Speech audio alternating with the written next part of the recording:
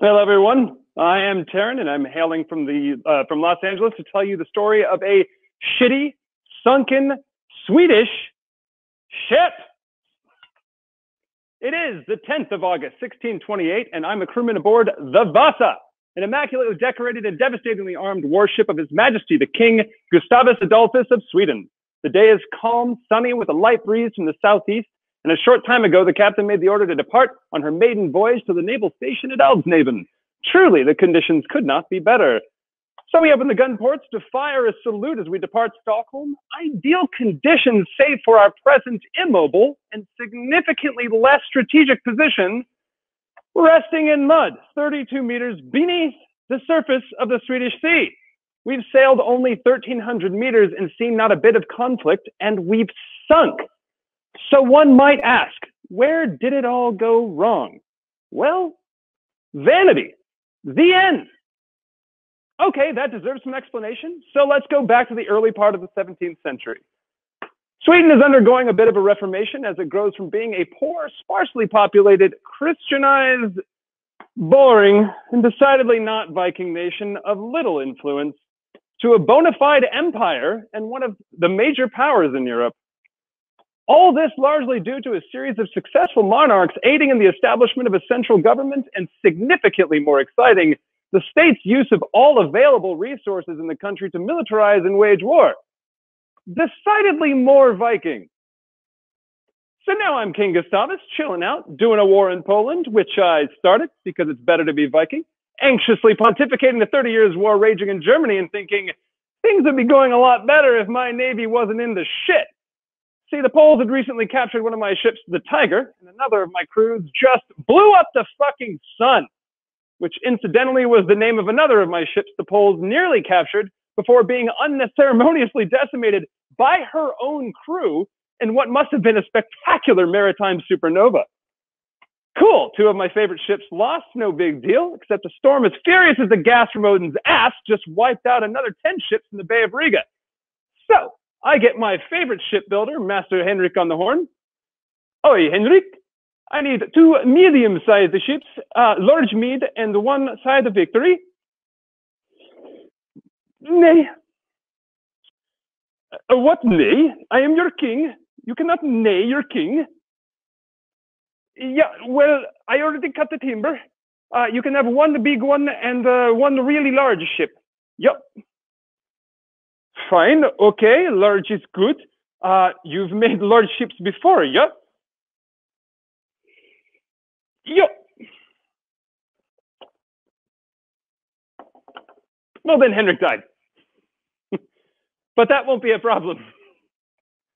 A big ship sounds like fun, so I order a successor to nearly double the amount of guns initially fitted for the gun decks.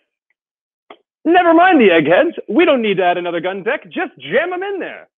All 80 fucking tons of them. This will be the most powerful ship of my era. This will be fine, right?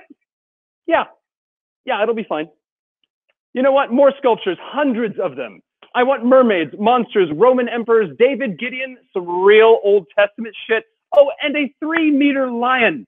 How many we got so far? Over 700? Great. Put a couple thousand pounds of gunpowder in there too. Well, fuck me, it sank.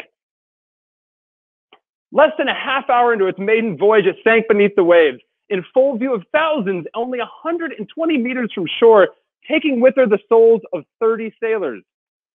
Blood eagle for the man responsible! Actually, no one was ever punished. But what the hell happened? Apparently, that's an age-old debate, but many say it was not the guns. A ship that size should be able to support that kind of weight gain better than a foppish man stuck in a pandemic. Tee-hee. Not the sculptures either. Accessories make the outfit, but some argue the ship's construction itself. Neither Henrik nor his successor had ever built a ship of that size. Gustav didn't check his LinkedIn, so he was in possession of a ship that bore her nethers to the world. To put it simply, all the bits above water were too tall, too high, too everything. She was top heavy. 1 small gust of wind and filled her sails, and she heeled suddenly to port. The crew spooked cast off the sheets to allow sails to move unsecured. The ship righted itself, but another stronger gust heeled the ship back onto its port side, this time far enough to push open the lower gun ports, now submerged, allowing water to pour in. With the decks full of water, the Vasa sank faster than my stomach after reading the headlines every morning since 2016. The selection of culprits all clearly pointed to a lapse in communication. A number of authorities were apparently aware but lacked the political fortitude to pass on any troublesome news of the ship's flawed designs. So famous is this kerfuffle that the business and engineering world adopted her name, coining Vasa syndrome as a way to describe a breakdown in communication resulting in, well, the Vasa.